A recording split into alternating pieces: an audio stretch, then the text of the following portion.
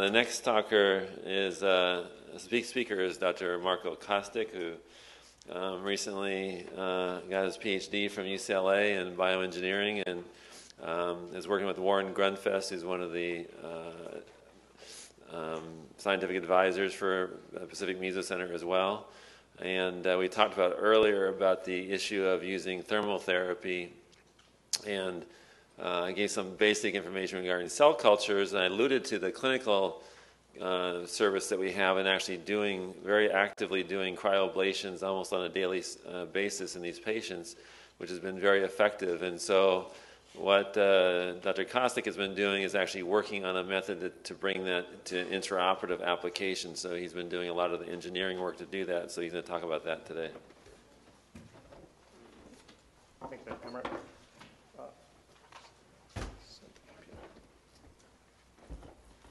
Okay.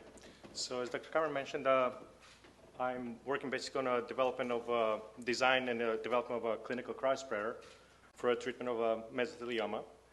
And first, I would like to acknowledge the support by Pacific Mesothelioma Center and Pacific Heart, Lung, and Blood Institute for their funding support. Our collaborators, Dr. Cameron, Dr. Claire Cameron, Director of PMC, Dr. Wong, and Dr. Liescu from PMC team, and then my professor, Warren Grunfest, and the undergraduate students, Eric Jong and Gintara Kirzait. So basically today I'll talk about a little bit about why we're doing the research, the development of this system. I'll present some problems in our hypothesis for the research. I'll talk about our novel cryotherapy system development phases. I'll show you some of the simulations that we completed in initial tests, and also our future directions for the system development. So MPM basically claims about 2,000 to 3,000 new cases a year. There are about 2,400 deaths as of 2007. Median survival is about 7 to 10 months if untreated, and treated patients basically 19 months. Recurrence is a problem. It happens in 13 to 62% in local, and then 29 to 56 in distant cases. Time to recurrence is anywhere from 18 months to about 12 years. So current basically treatment is surgery, radiation, and chemotherapy. And surgery, basically the extrapleural pneumonectomy is basically have a survival of median survival of 33.8 months for phase 1 and 2, and median survival of 10 months for phase 3 and 4 cases. Also, there's a PD, and basically surgery is usually part of a multimodal therapy. Radiation is not indicated as a primary therapy, but as an adjunct to radical surgery or palliation of pain. The chemotherapy has very limited effects, what we found in the literature, and then we have about phase 1 and 2 responses are 3 to 12% for non-platinum-based agents, and 10 to 20 for platinum-based agents. Phase 3 and 4 cases, 41% of patients have 12.1 months, and then 17% has 9.3 months survival. So the current treatments, based on the literature, current treatments have a limited impact on the prognosis of patients with mesothelioma. And the principal problem with surgery is that a primary total excision is impossible, and the identification of remaining cells cannot be achieved with current techniques. So total eradication of disease can rarely be achieved by surgery alone. So we hypothesized that if we develop a system that can eradicate residual disease, that it will significantly improve the impact of surgery on the outcome of surgical treatment of mesothelioma. So basically we asked, what is required for us to accomplish this goal? So based on previous reports in literature, we found that cryotherapy can decrease the recurrence of pleural mesothelioma after surgery, and specifically some studies by Dr. Cameron indicated in a study of 24 patients, they have a high success rate in showing that cryotherapy is actually a good potential treatment for recurrent mesothelioma, and that mesothelioma cells are sensitive to cold. So susceptibility to freezing suggests that cancer cells that remain after resection may be killed using cold gases to freeze the surface of lining of the chest cavity while doing minimal damage to the underlying tissue. Some research suggests that benign lesions require approximately -20 to -30 Celsius to be destroyed, while malignant lesions require much lower temperatures of -35 to -50. So we set our target temperature, treatment temperature, as -35 degrees Celsius. There's a little bit of an overview. Basically, you can see all the anatomical structures that we have to deal with during the treatment. So issues that we have to consider when designing this kind of system is the proximity of vital organs and structures while we are basically doing the treatment. What is the depth of thermal penetration when we do apply the cryogenic material? How large is the surface area that we want to treat? And how effective it is, basically our system will be to deliver the cryotherapy or to reach the target temperature. So with the support from Pacific Meso Foundation, we basically started development of a cryo system that is designed to improve the outcome of surgical treatment of mesothelioma. Our goal was to kill the remaining mesothelioma cells after surgical resection and to basically reduce the recurrence. To achieve this goal, we basically used a cryospray of liquid nitrogen, which is directed at a pleural surface to freeze the tissue to about a depth of 1 millimeter in order to avoid particularly sensitive organs and structures, as we saw in the anatomy slide. So this is our current diagram of a cryo system that will be used for intraoperative use. The pressure will be about 5 psi. Temperature of liquid nitrogen is -196 Celsius. And we're currently using the storage of 0.5 liters of liquid nitrogen. So the center of our system is the liquid nitrogen dispenser. Then we have the dispensing unit, which consists of a hose, the handle that a surgeon will use to actually apply the cryo, and the nozzle, which actually dispenses the liquid nitrogen. On the back end, basically, we have a flow controller that regulates the dispensing of liquid nitrogen, a power supply for the pressure regulator, which regulates the pressure within the vessel, and also power supply for the flow controller. So these are some of the early prototypes of how we envision the system, particularly the handle for the stylus type sprayer, and then also our nozzles, where this will be small and medium nozzle, and we would have a large nozzle. And the difference basically between the three nozzles is the surface pattern that they will deliver to the tissue. So the small, we estimate about 5 millimeter diameter, medium surface pattern of about 20 millimeters, and then a large surface pattern would be over 50 millimeters in diameter. So far, we've developed a design for the initial cryotherapy system. We explored the initial system design using thermal modeling simulations, and some of the results I'll show you in a little bit. We characterized flow rates for 2 prototype nozzles, and then we also conducted the prototype system tests on ex vivo tissue samples.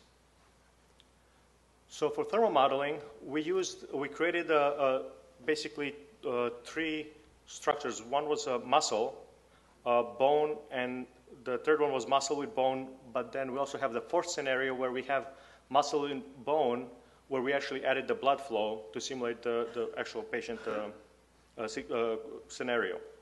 So we used the thermal modeling simulation software, and basically what you see here is the propagation of temperature when the basically liquid nitrogen is applied to the surface.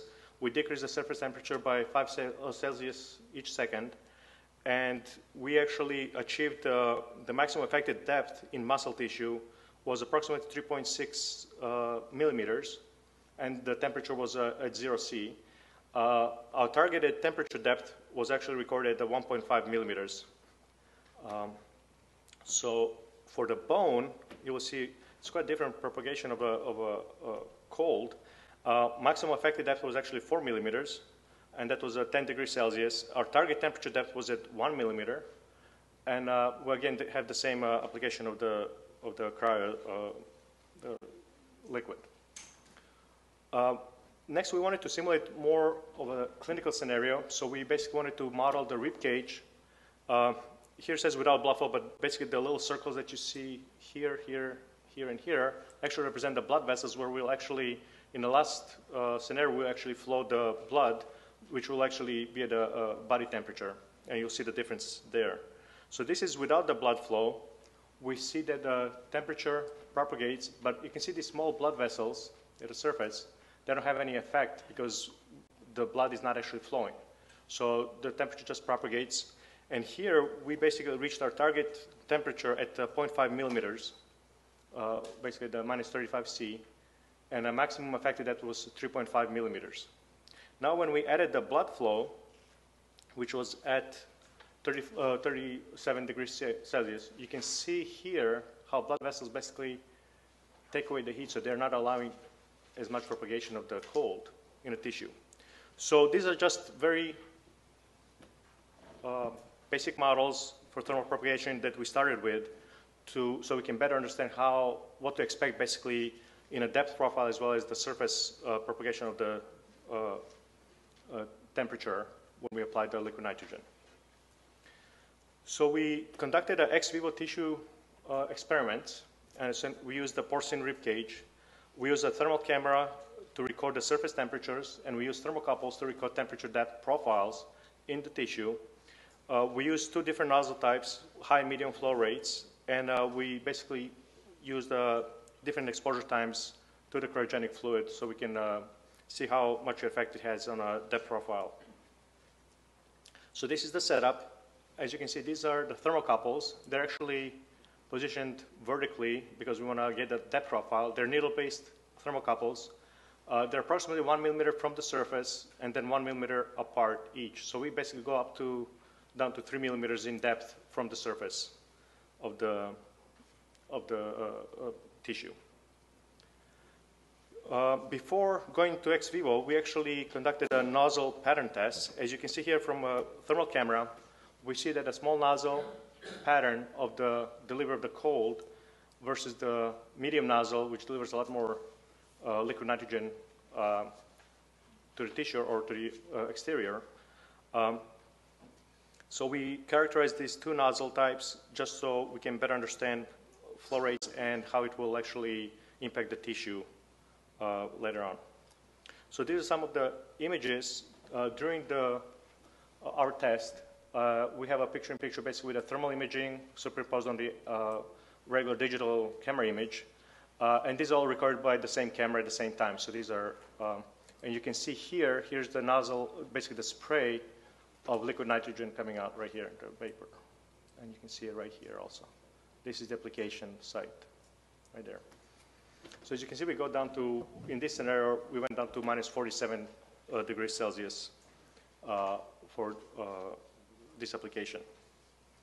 So these are the results that we achieved basically using the small and medium nozzles. We started, for small nozzle, we started at 21 degrees Celsius.